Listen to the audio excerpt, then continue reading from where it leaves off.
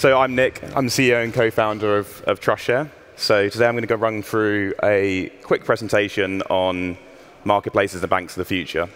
So last year at the Marketplace conference, there was a whole stage focused on embedded finance and this whole topic about marketplaces getting closer to the transaction.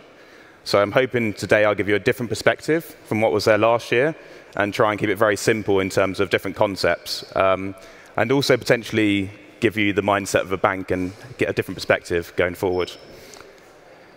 So this is a slide, two photos off my mobile, actually, from the first European Marketplace conference in 2018. And it was the Future of Marketplaces conference event with Adavinta, and who were Shipstead at the time, and Dealroom presenting. And you can see here, these concepts are kind of what has driven kind of thinking in the last 4 years with marketplaces. Where if you got on the left, marketplaces going from getting closer to the transaction, having more transactional ownership, being able to charge a higher percentage on the transaction.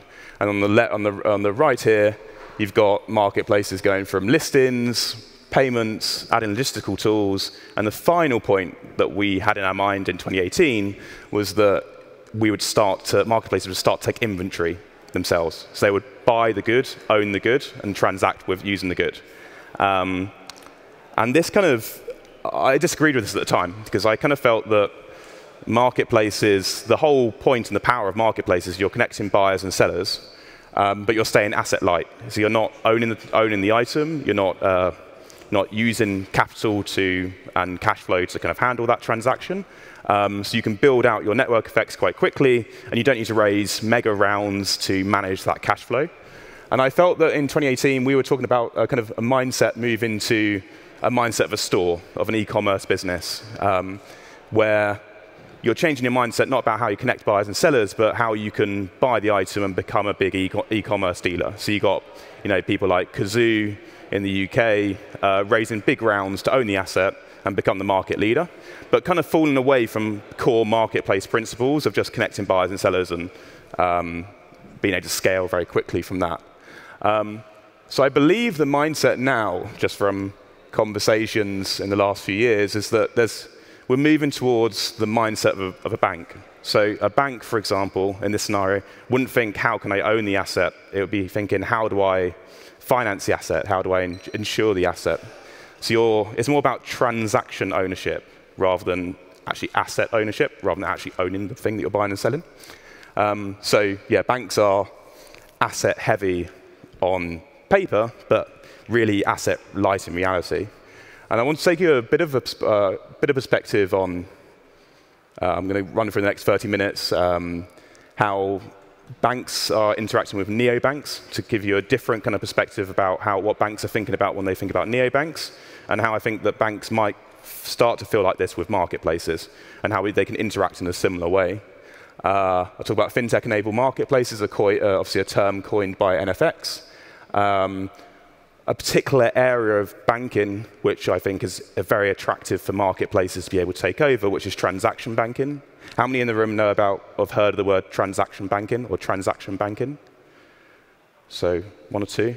It's very little. It's outside of banking circles. It's not really well known, but it's a very, very large business within that sector. One that marketplaces, I think, are better positioned to service than actual banks directly. Why now?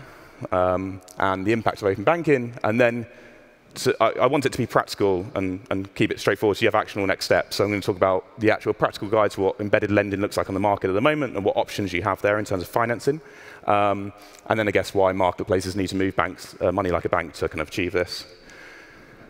So at kind of show of hands, Revolut, Monzo, Starling, those sort of banks, how many people in the room kind of use them?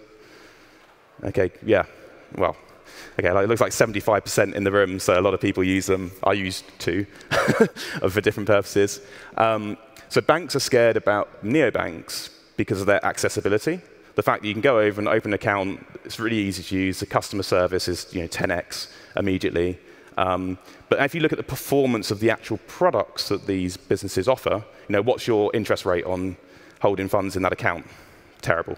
You get a much better service from going to a bank directly, but people use them because of the accessibility. And banks are scared of, there's tech giants as well who are kind of moving into space through payment methods first, but they're also talking about offering current accounts. And this kind of like setup with banks being scared of neobanks for their accessibility is something that marketplaces can replicate. And one thing to really note is it's not like neobanks have this bank. They don't start and just have a banking infrastructure. They're working with pre-existing banks. So banks are actually helping with the holding funds for some of these neobanks. And fintech typically sits in between. So they kind of translate the pre-existing banks and allow them to neobanks access through fintech for different services like payments and different parts of the services provided by different fintechs. So my question is, why can't marketplaces do the same? Why can't marketplaces access banking services like fintechs? And surely marketplaces have a much better level of accessibility to their customers because you already have a pre-existing set of buyers and sellers who are transacting through the platform. So that accessibility is there from day one. So you're kind of almost, I would say, a more vertical Pacific type model that Apple and Google have in terms of they have a lot of customers. But those customers are spread across lots of verticals, whereas you as a marketplace will have lots of customers all in the same vertical. And for consumer marketplaces, I'm going to focus mainly on business marketplaces for this talk. I can talk a bit about consumer marketplaces towards the end. When I say consumer marketplaces, I mean marketplaces with individual buyers. Buyers on the marketplace who are checking out are individuals, whereas business marketplaces are more marketplaces where the buyer is a business. But neobanks are scared of, neobanks are causing impact and disrupting consumer banking, current account banking, where I think B2B marketplaces in particular can work with fintech is get better accessibility to transaction banking. Okay, so no one knows what transaction banking is in the room, but from one person, so I mean it's important to show. So transaction banking services are a big division within banks, and they facilitate the safe transaction of money from one country to another. And they typically work with big corporate B2B customers. It's the fastest growing sector of banks worldwide. So this is the top 12 investment bank revenue performance from 2018. I couldn't find any data from later, but you can see it's gone up 9% compared to the investment banking arm is 0.3%. And also, investment banking, everyone knows banks do investment banking. Transaction banking, no one's heard of transaction banking in this room. And they're responsible for a fifth there of the revenue, and it's growing year on year. So these services kind of fit into kind of four main sectors. So you have payments, so cross-border payments and FX for big corporate customers. How do you manage your FX risk? Escrow services, when you're doing a transaction cross-border, you need to hold funds in escrow, wait until the service has been delivered, protected, and then released. If there's low trust in that transaction. Banking services for like treasury services, kind of holding money for big corporates, making sure money is held in the right regions. And then one part that I'm going to talk about a lot today is credit. So credit here, trade finance, lending, credit insurance, and invoice factoring. So there are quite a few different terms there. So I want to break them down. So lending, for example. So Elizabeth is here, for example, in the front row. Let's say I'm a bank and I want to lend to Elizabeth. As a bank, I would give Elizabeth some funds, and then she would then pay me back on certain terms. It's a loan. It's straightforward. Credit insurance is if you are paying Elizabeth and I want to offer credit insurance, what I would do is say, if you don't pay Elizabeth, then I will pay instead. So I will insure that transaction, and I will basically take the risk on for that transaction. So that's a really popular method for cross-border transactions to ensure that the buyers will pay the sellers. But there's no funding associated with that, right? So I'm not paying Elizabeth up front. I'm waiting until you pay, and if you don't pay, I'm going to pay Elizabeth myself. And then finally, invoice factoring. So invoice factoring is a similar setup, apart from you're going to pay Elizabeth. And what I will do as a bank, I will say, I reckon you're going to pay Elizabeth, so I will buy that invoice, and you're going to pay me instead. And then I will take a percentage fee, basically, for that. So those three products are the main products that represent credit, and how they interact with each other is quite important. And that effectively is B2B credit. Invoice factoring, if you've heard of buy now, pay later for consumers, buy now, pay later for consumers is just invoice factoring, effectively, where you have an individual who's paying a business, and the business says, the invoice factoring business says, I will buy that invoice from you as a business seller, and then the individual will pay you as an invoice factoring company rather than me. So that's Klarna's business, for example. That's how it works. So fintech-enabled marketplaces, I kind of touched on this already. This slide is just completely plagiarized from NFX's blog about marketplaces going from lead generational to transactional to managed, adding logistics and insurance services to fintech-enabled, adding financial services into the platform. And I 100% agree with this compared to, because this is the mindset of a bank rather than the mindset of a store. And yeah, marketplaces, because the fact that marketplaces are typically very heavily verticalized, you're focused on one particular vertical rather than a generalist marketplace, it means that you can solve you've got specific customer access to that industry, you can solve specific problems for that market, and you've got the market experience to help translate these services that are provided on a generalist basis from banks. Fintech-enabled marketplaces can work with banks in a similar way, if structured correctly, because you need to make sure you need to be regulated, which is something that we offer. And also, and probably one of the most important things, if we talk about consumer buy now, pay later, and I said that's the same as invoice factoring, the reason why consumer buy now, pay later is really popular is because it's available at checkout, and it's easy, and it's the same, it's accessibility at point of checkout. So having financial services at the point of checkout is really important.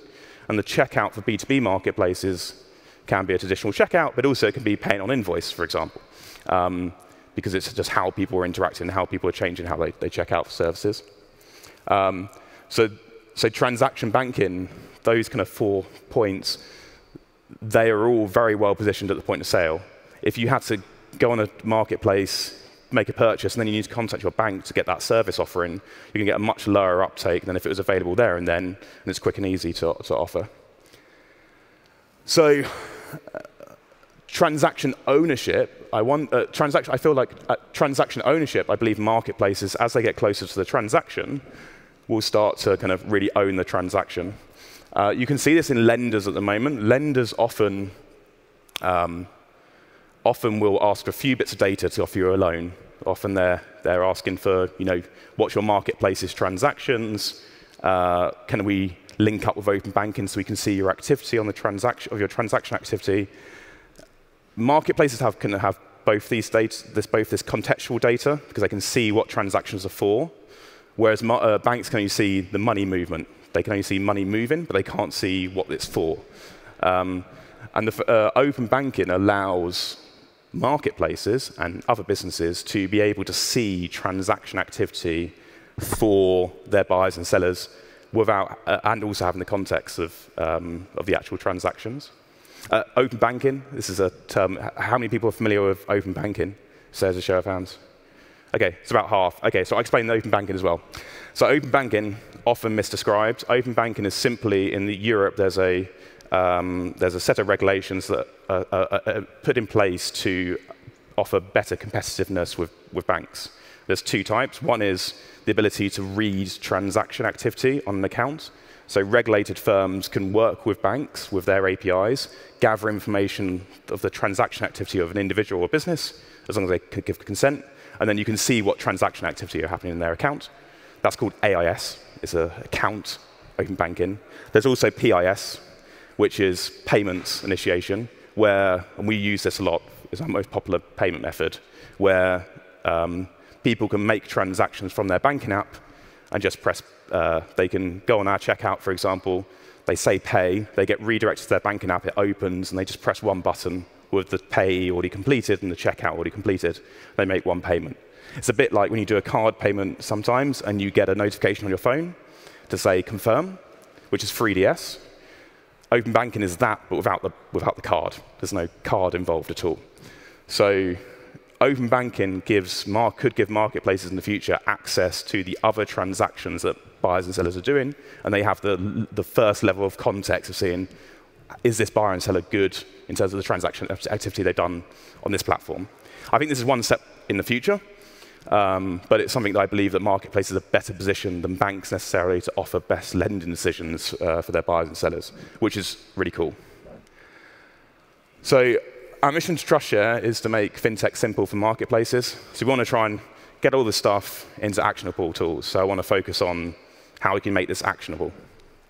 So that I'm going to do a specific guide to embedded lending, how it works. So marketplaces, unlike normal merchants or other e-shops, they have three main party groups. They obviously have buyers, they have themselves as a marketplace, and they have sellers, typically. So going back to the slide with neobanks connected to traditional banks, how do banks interact with these three parties? So for credit, for example, there's a few ways you can get credit into your platform to offer liquidity. So one is credit to buyers. So you focus on buyers, and you go, how can I add value and extend payment terms to those buyers? How can I offer the ability to pay in 30 days, 60 days? And there's quite a few different providers for business and for consumer. Business buy now, pay later, and consumer buy now, pay later, where you can go on, offer it as a checkout option, and pay later. So that's one option where you can get it embedded. Fits under business buy now, pay later is kind of the search term for that. It's risk-free. If the buyer doesn't pay, the buy now, pay later business chases for the money, so you can't lose any money. But it's opt-in, and it's typically small coverage. So typically, these businesses will have a small coverage. They'll have maybe 5 countries they cover, or even maybe 1 country they cover. But of course, marketplaces, you have buyers and sellers in loads of different regions. So if you're a marketplace with just only buyers in one region, I would recommend going for a business buy now, pay later option to work with them in that particular region. There's also credit to marketplaces. So the question there is, how can I add working capital to add liquidity to my marketplace payments? So how do I add money into that account? And this probably sounds rare, but actually I think this is the most popular one that marketplaces do. Lots of marketplaces will transact through their own current account, and the reason they do that and don't use a PSP is because they want to pay their sellers early out of their own operational cash, and then wait until buyers pay them later. So there's loads of different options of that. Typically, you get to a point where your GMV, your volume you're doing in terms of payments just becomes too much. You don't have the cash flow. You can't solve the cash flow issue. And marketplaces have gone to different options for that. So this is rare, but you can raise debt for an SPV, for example. Jobs and Talent, Mercado Libre, they're 2 marketplaces who've worked with banks to provide a lending to them so they can offer the payments to buyers and sellers there and offer liquidity through the marketplace. But it's a hard route, of course. And obviously, it's not as easy as going to your bank and saying, can you give us some money, and you don't have to worry about paying us back. So there's a risk involved as well. And finally, there's credit to sellers. So it's another popular way of getting credit into the platform. And you're taking it from the perspective of sellers. So how can I pay sellers upfront for future sales they're going to have on that platform? So this is embedded lending. Strength, again, it's like business buy now, pay later. Actually, business buy now, pay later is actually, from a geeky point of view, actually just a loan. It's not buy now, pay later. It's not invoice factoring. It's just a loan to the buyer. So again, it's risk-free. You have a marketplace who's doing various transactions, and they have the option to get paid early, and then they can embed an embedded lender into that. Weaknesses, again, it's again small coverage. So you only get a few countries you can support. And again, it's opt-in. And opt-in is a problem. The reason why opt-in is potentially a problem is the credit risk. Only people who really need the money will be offering the option. So you only get the really bad people who are unlikely to pay as the ones who go for it. So it tends to be more expensive as well. So speaking to marketplace founders in this space who are looking at this sort of option, they want to control funds as their own. They want to act like credit to marketplaces, but they want the biggest global coverage, and they want 0% risk. So they want to take no risks. They want the best bits of business buy now, pay later, and embedded lending with no risk, but the best bits of marketplace lending. So there's as many countries in the world as you possibly can do. So we are launching very soon the ability to kind of execute this. So we're going to do all the difficult translation pieces in the background but we're going to allow marketplaces to control funds as their own, be able to design their own payment terms to buyers and sellers. They can offer it so that buyers and sellers don't even have to kind of opt into the service kind of on a case-by-case basis, where all buyers and sellers are offering credit risk, implemented on their platform. We're going to roll out across 220 countries, as long as either the buyer or seller is in a major European market. So buyers and sellers can spread across as many countries as possible to basically match the reach that marketplaces have across the world. Make it instantly scalable. So rather than saying it's 30 days, 60 days, 90 days, you can call it any number of days, design your own product, as long as you don't lend for over 120 days. Because over 120 days, it's actually just a bad lending decision. You get higher risk of people defaulting. And always being 0% risk for the marketplace. So yeah, just to summarize, we didn't actually intend to do this, if I'm being honest. But what we offer fits very closely with what transaction banking offers. Something that we only came across as a business 9, 10 months ago, but it fits quite narrowly to what marketplaces want. So if marketplaces are asking for these sort of services, and these services are already being offered by banks, it shows that there's going to be a collision course here of opportunity for marketplaces. So yeah, we offer complete fintech layer for marketplaces across payments, banking, credit, and escrow. Payments, we move money from buyer to seller in 15 seconds, which is our biggest seller. The fact we can move money from buyer to seller very quickly, where most payment providers take 10 days. And we do FX capabilities in 35 currencies, local payment routes in 50 countries. So we have a very large payment network that we built out to support typically larger transactions, I would say, in B2B space. We do escrow out of the box, and then we allow people to open accounts in USD, EUR, and GBP. And then finally, on the credit side of things, I tried to explain in simple terms the difference between invoice factoring lending and credit insurance. I hope that made sense. So we're looking to, rather than have to explain that to every customer that we onboard, we want to instead just offer it as a simple API where it's just credit. You can design your own terms, and then we decide how it's structured on the back end. So that, oh no, I've got one more slide. So yeah, I guess to answer the actual question of the talk, will marketplaces become the banks of the future? So it's an interesting topic. One thing to think about is that marketplaces themselves are, banks themselves are actually marketplaces. So banks, you're connecting consumers and businesses who are doing deposits with effectively the core mechanism with investment areas where you can invest. So that could be offering a loan to someone else, could be investing in the stock market. But to some extent, banks are marketplaces. So there is actually quite a lot of similarity between them. But marketplaces don't have the deposit mechanism. So that's the biggest thing that marketplaces don't have that banks do. So you don't hold money on your marketplace for a long time. I don't think that will happen. I don't think marketplaces, buyers and sellers will want to get the money out of their accounts as quickly as possible to use those funds for cash flow. But you never know in the future, potentially marketplaces, because they're in the point of transaction, could hold onto that money and use it, but there would need to be regulated as a bank. So I think that's a big stretch, frankly. So I think that they could be kind of the best point of access for these transaction banking services, but not actually kind of run the full infrastructure end to end. That's it. So very quick presentation. So I didn't want to take too much time, but I'm happy to have any questions. Cool.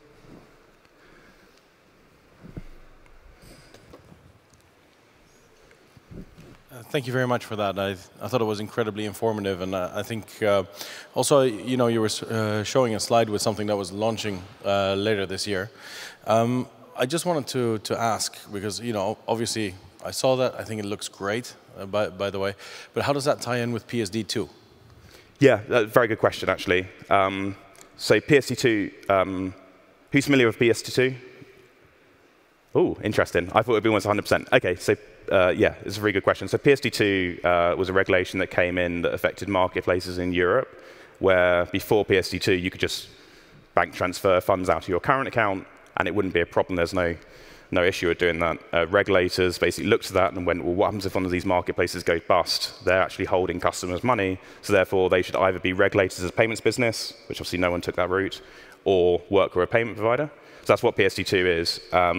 In terms of how it works with PSD2, with our service, all the funds are owned by trustshare, so we're a regulated payments business in the UK and Europe.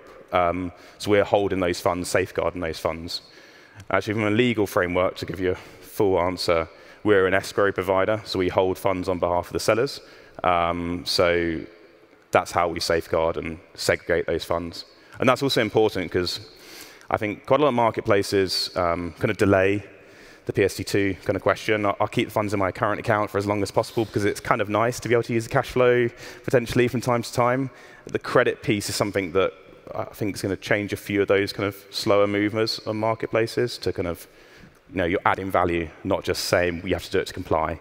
And it links into verification actually. So verification, KYC is sometimes a point of friction on marketplaces, and typically the reason why a marketplace will try and delay that decision as long as possible.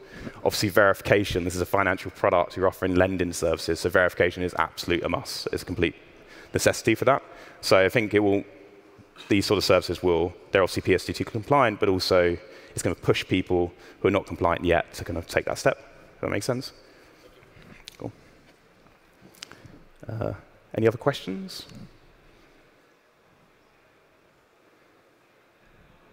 Really? You guys understood everything that Nick said? Wow.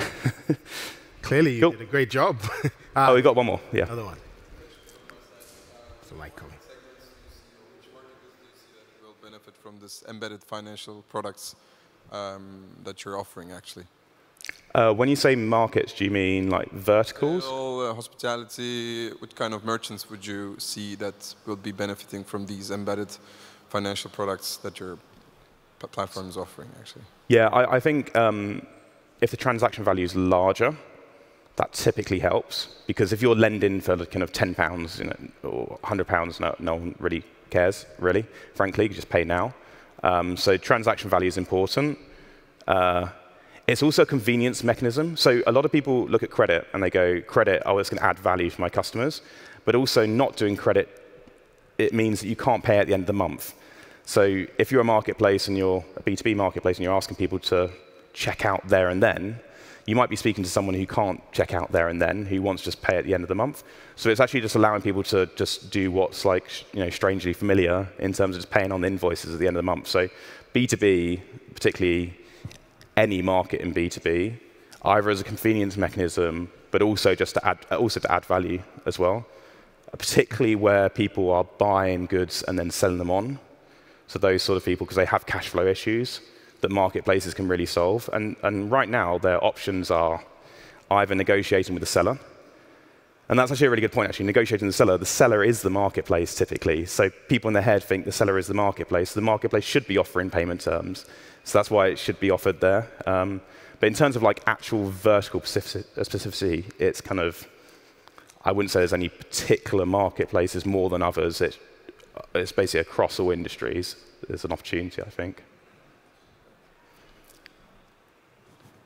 Nick, so do you actually take credit risk as trustshare then? Or do you pass on that risk to somebody else? Yes, we work with kind of partners on the back end, and they're taking on that risk. So we're not providing it ourselves. Just because we're also not making the decision on the lending as well. So we're basically translating business buy now, pay later into a solution that works for marketplaces. Because if you think about it, business buy now, pay later solutions, they're built and sold with merchants in mind. Like I'm just a normal seller. I'm looking to sell my goods. OK, business buy now, pay later means I can offer new terms. That's great. Whereas marketplaces, obviously, you have buyers and sellers. So by combining both, that's how you can offer those kind of credit terms as well. So question at the back? So this is a bit of a theoretical question, but let's say you were building a platform, a marketplace, that kind of had these different layers that trustshare offers, right? Payments, sorry, I'm looking at the screenshot. Payments, escrow, banking, and credit. Yeah, exactly that slide. Hypothetically, what do you think will be the point at which a marketplace should start with and then build out with? So, for example, let's say you want to start by offering credit to your, to your members, and then you layer on another financial service as it grows, as the adoption grows, as stickiness grows. In your experience, what would you say has been the most organic way to start, or where do you think one should start, and when do you think one should, when you're a bit at a more mature place, start layering on other services? I don't know if that's a yeah, no, that makes sense. Like, what's the best one to start with if you choose one? Yeah. I would say it does depend on the marketplace. So, in terms of easiest ones, payments is obviously the easiest one to implement. Escrow, very similar. In fact, the only difference is one, the money's going through immediately, and the other, it's being held and then waited for a second initiation to release the money. In some markets, escrow isn't suitable because if you're in a B2B space and everyone pays on invoice, they would say, well, I want to pay with the seller directly because I want to pay at the end of the month because I'm not going to pay up front, obviously. But some markets, escrow is really useful. And actually, I would say between escrow payments and credit, if you've got very low trust, escrow is really good. If you've got medium trust, payments are good. I would say with payments, you've got to add value somewhere. If you just offer payments, in B2B space, it's quite hard to actually just explain why they're now charged a percentage fee, because you're taking your commission fees. And then credit is where you got good trust. So it's kind of like layering over those two. We let the marketplaces kind of work out how to do that. One other thing on that, actually, obviously, I'm talking about business buyers on marketplaces. There's also consumer buyers on, obviously, consumer marketplaces. For those, credit, you need to be very careful with credit because consumer lending is regulated as a business. And buy now, pay later businesses, they're kind of on the line, always being careful to make sure they're not construed as being lending. So we're very careful when an individual is involved as either the buyer or seller to make sure that you wouldn't fit under that remit because you wouldn't want to be, suddenly. So we avoid that basically. Yeah, does that answer your question? Yeah, it does. It does fundamentally. Yes, thanks. All right. Thanks, Nick.